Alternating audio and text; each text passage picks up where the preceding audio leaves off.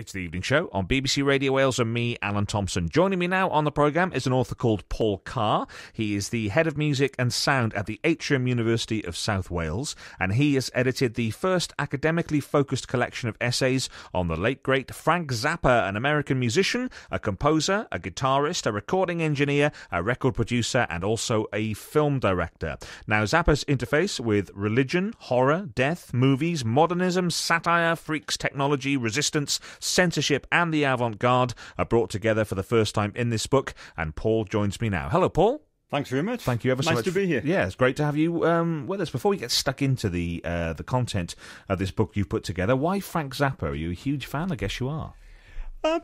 When I was growing up in the 70s, Zappa was somebody who was on the periphery, I suppose, of the music that I was listening to. I first got into his music because he's a great guitar player. And being a guitar player myself, I become aware of Zappa's guitar playing first and foremost. Yeah. And I then realised, again, this is as a sort of 12, 13-year-old, that he was also incredibly funny. I did find his music really appealing from a humour side of things. Yeah. But in terms of why Frank Zappa, you know, his music sort of continued on the periphery through the 80s and the 90s, if you like. And it was only really over the last 7 years that I realised there was actually a lot more to his music than what I originally thought. And he seemed to be somebody who, certainly in academic terms, wasn't getting the attention that he deserved. Yeah. And that's why I started to write these essays on Zappa, which accumulated in this book. And a phenomenal musician. I mean, and it's interesting how people get into Zappa. I got into him through the Beatles route because in the early 70s he sort of befriended John Lennon a little bit when he went to when Lennon went to New York, and also Ringo Starr was in a film of his called 200 Motels. Yeah. So there was a Beatles link, and that's how I got into him. But I wasn't hearing Frank Zappa on the radio, certainly. Certainly, and if you read anything about Zappa, you read his autobiography and other texts that have been written about him. Yeah. He quite plainly says he didn't like the Beatles. Yeah. And in fact, didn't he parody Sgt. Pepper's cover on? You talk about this in the book. What album was that? We're Only in It for the Money, which was a parody on Sgt. Pepper's, on the cover of Sgt. Pepper's, and a lot of the music also parodies the Beatles tracks. Yeah. He was satire was very much at the forefront of what Zappa was involved in. Why didn't he like the Beatles? I think there's possibly a number of ways, but I think it was their commercial success. It was just the fact that they overtly they overtly attempted to sell lots of records, and that was very much against Zappa's sort of artistic tendencies. Yeah. At least that's what he said. He obviously had to make a living, but it was all about art for him. Yeah. He was an independent artist. He very protective about owning his copyright. Yeah.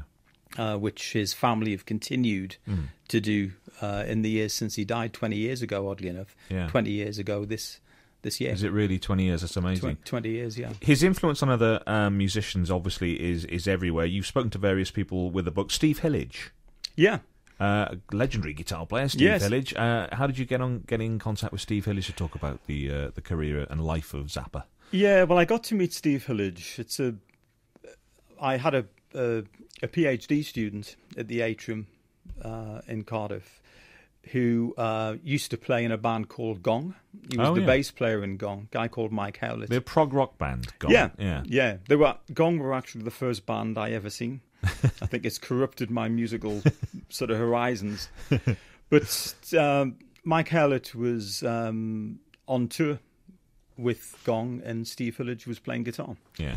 And I was across in Germany at a festival called the Zappanale Festival, which is an amazing festival in Bad Dobrum in Germany, where all the Zappa tribute bands from all over the world congregate for 3 days and play Zappa's music for 3 days. Are there lots of them?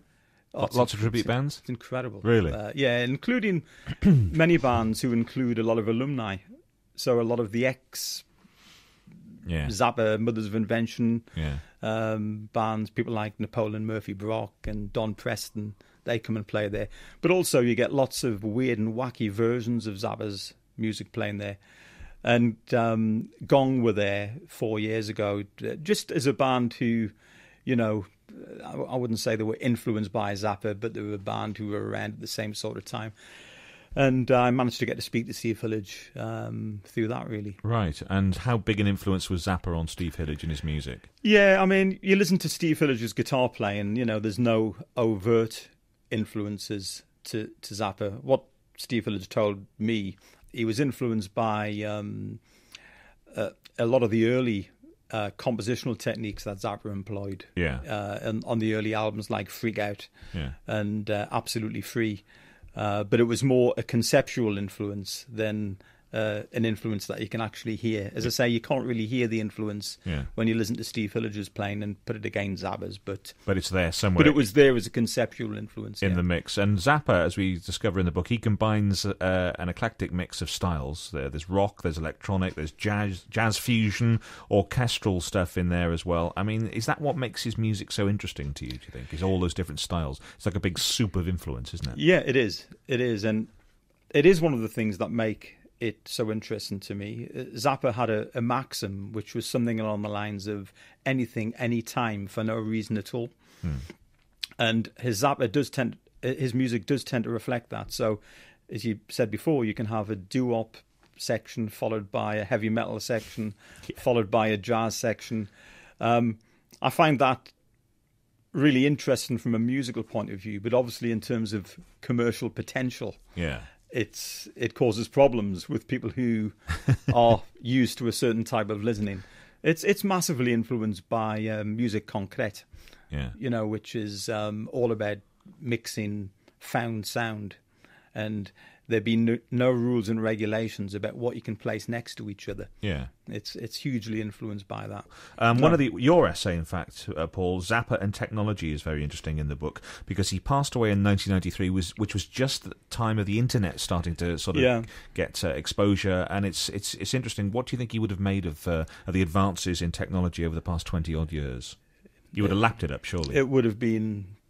No one would know what music Zappa would have come out with in the last 20 years. But I think one thing's for sure, he would have embraced the technology. Yeah, there's no question about that, because his track record going all the way back to the mid-60s through to the point when he died was about embracing technology, be it studio technology or when the synclavier came out, for example. He was one of the first. What was that? What was the synclavier? The synclavier was a state-of-the-art computerized music system. Yeah.